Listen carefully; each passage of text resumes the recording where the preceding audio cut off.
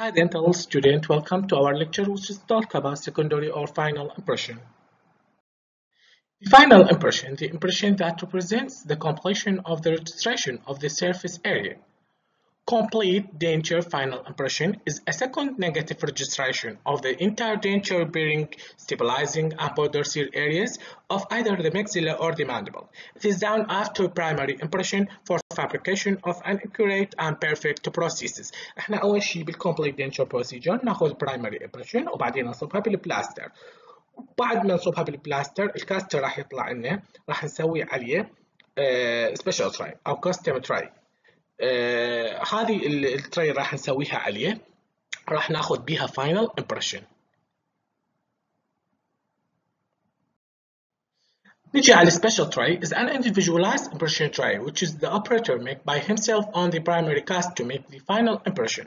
It is used for unusual mouth where no satisfactory stock tray to fit for certain impression techniques, but it is important to say that special tray is the better than stock tray for the mouth.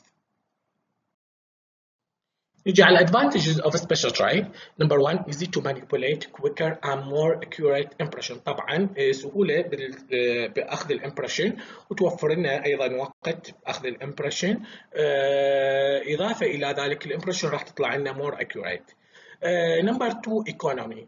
احنا بالسبيشال تراي كمية الامبريشن ماتيريال اقل من اللي نخليها بيها اقل من الكمية الامبريشن ماتيريال اللي نستعملها with the stock tray. Number 3 event thickness impression راح تعطينا impression with event thickness السمك مالتها متساوي. Number 4 more comfortable for patient. Number 5 more accurately adapted. زين فلذلك لما تكون more accurately adapted to cast بالتالي راح تكون more adapted to tissue وهاي راح تعطينا impression with correct extension و more accurately. Material used for construction of special trays. عندنا 5 materials used for construction of a special tray. Materials number 1 هي shellac base plate material as seen in this picture. تجي على شكل شيتات وهاي الشيتات with different colors. زين نسوي لها adaptation على الكاست وبعدين نشيل الاكسس material by hot instrument. الماتيريال الثانية هي السيلف أو الcold cure acrylic resin.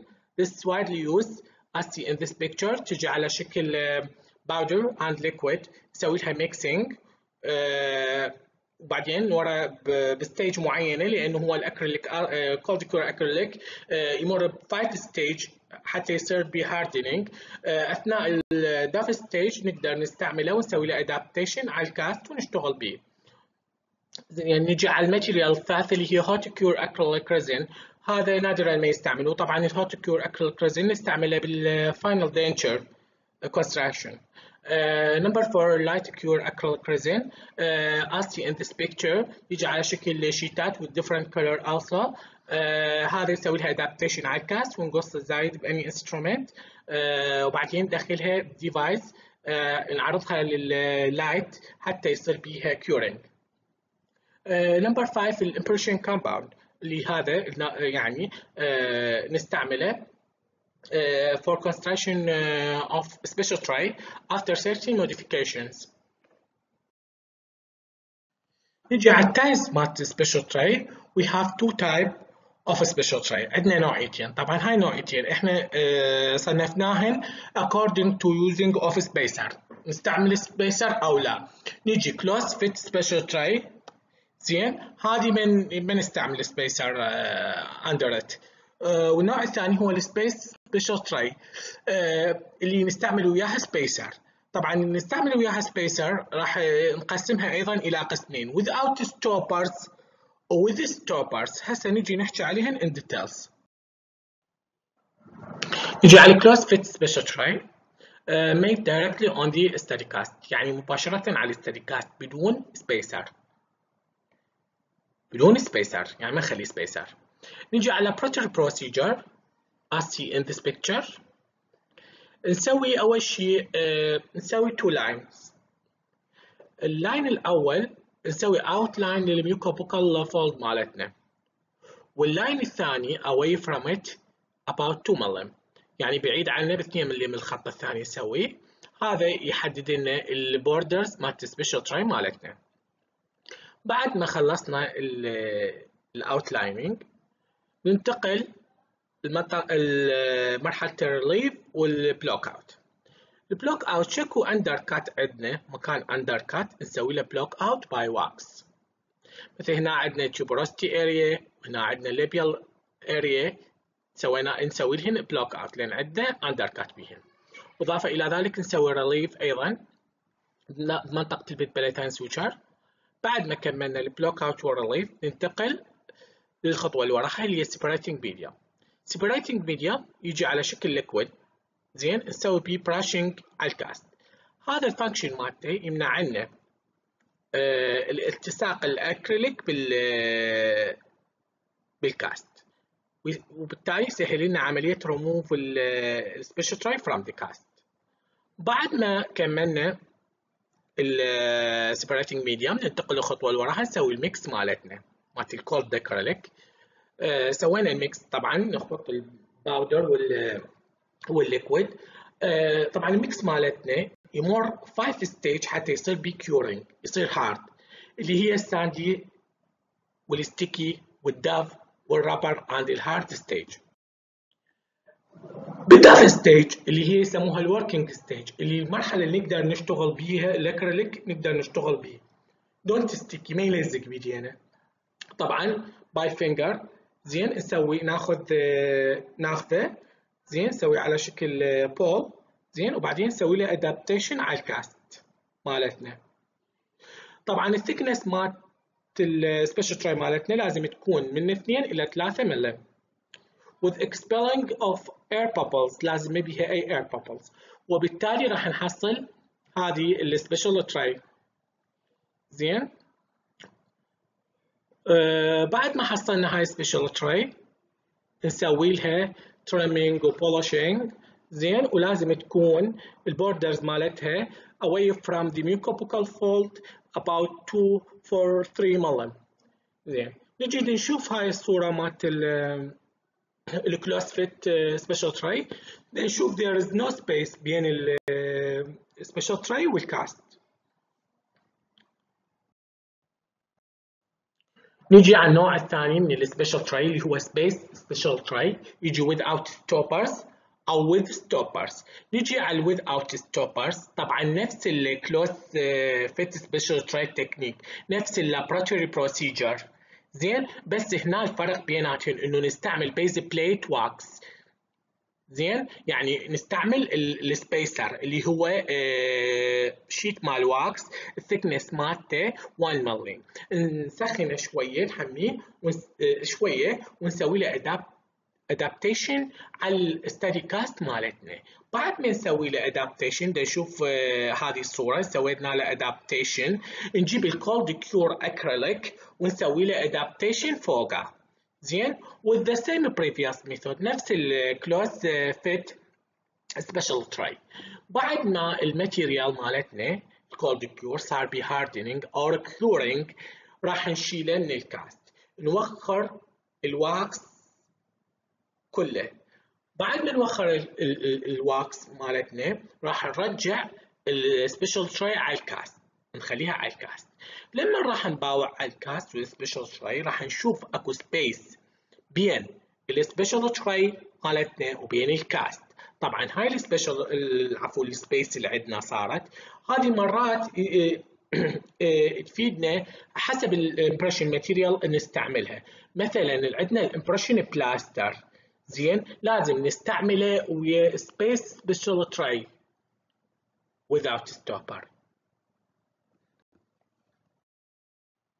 نيجي على with stoppers، it's made by the same previous way، يعني نفس ال without stopper بس الفرق بيناتهم شنو؟ نسوي 4 windows وين بالواكس بمنطقة الكنايز والفيرست مولر ريجن as seen in this picture.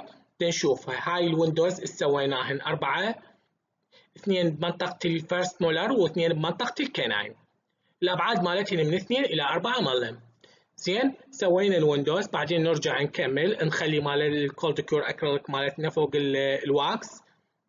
زين وورا ما يصير في هاردنينج او كيورينج الاكريليك مالتنا راح نشيل التراي من الكاست ونوخر كل الواكس اللي عندنا. فنرجع نقعد التراي على الكاست، نشوف هذا اكو سبيس بس اكو وياه ستوبرز، ثاني الستوبرز فور ستوبرز. طبعا هاي الستوبرز are used to stop the special tray in the arch of the patient mouth.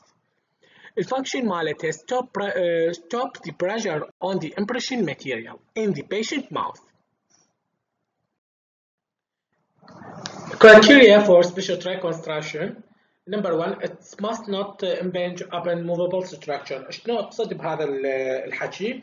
نقصد انه الموفابل ستراكشر اللي هي اللابيال فرينام، البوكال فرينام، اللينجوال فرينام، لازم نسوي لها كليرنس بالسبيشال تراي حتى ما نسوي امبيجمنت للسوفت ستراكشر او الموفابل ستراكشر.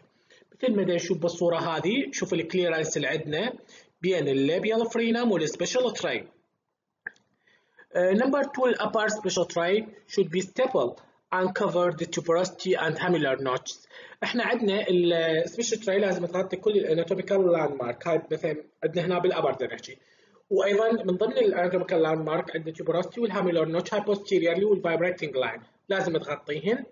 بس بالفايبريتنج لاين لا، منطقه البوستيريور باريتال سيل اللي هي هذه لازم نسويها هنا اوفر اكستندد 3 ملم behind vibrating line، يعني نخلي السبيشال تراي زين اوفر اكستنشن 3 ملم بعد الفايبريتنج لاين زين، حتى نضمن registration my details of this area for development of post-dam area posteriorly in the denture.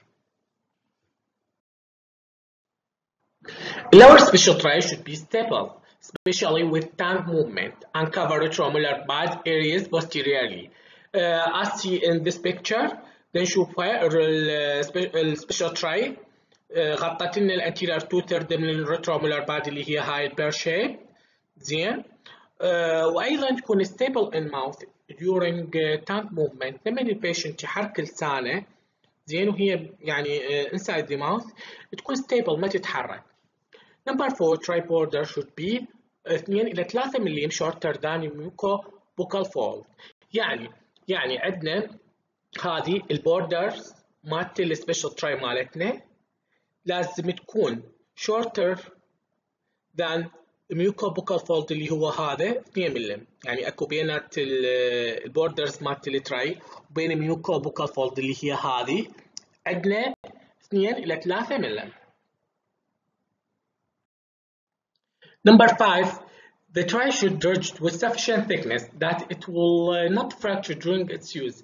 يعني احنا السبيشال تراي مالتنا لازم يكون الثيكنس مالتها كافي to be rigid حتى ما تنكسر during taking impression or border molding. Number 6, the tray handle must not interfere with functional movement of all structures. احنا during taking impression or border molding احنا جاي نسوي registration for muscle function. So الهاندل should not interfere، ما تتداخل ويا registration مالتنا زين. Number 7, the tray borders should be round and smooth, and the exterior surface should have no roughness or sharp corners or edges which may injure the patients. يعني نقصد بهذا الحكي؟ يعني البوردرز مالتنا لازم تكون مدورة وبنفس الوقت ناعمة، والسطح هذا الاكسترنال سيرفيس ما بي اي رفنس او شارب كورنر او ايجز، هذه لانه كلها تسوي انجري للسوفت تيشو. Material used for final impression، المواد اللي نستعملها بالفاينل impression، يعني نستعملها ويا السبيشال تراي. زنك اوكسايد يوجينال بيست ماتيريال، الالجينيت امبريشن ماتيريال، الامبريشن بلاستر، امبريشن واكس، الاستومرز او رابر امبريشن ماتيريالز. طبعا هاي الاستومرز تكون elastic impression materials. It can be used when there are undercut areas in the upper or lower jaw. يجي على الاستومرز classify in 2-3 types. طبعا الاستومر موجود بها 3 انواع اللي هي البوليسلفايد impression material والبولي ايثر impression material والسيليكون impression material. طبعا السيليكون بنوعين، بالكوندنسيشن سيليكون والاديشن سيليكون. طبعا كل واحد من هاي التايب يجي ب 3 consistency اللي هي الهيفي بادي اللي يسموه الباتي، هذا يستعمله ناخذ بيه برايمري امبريشن with stock tray. medium body هذا يستعملوه for final impression with special tray. والlight body يستعملوه ايضا للفاينل impression with special tray. Thank you for listening.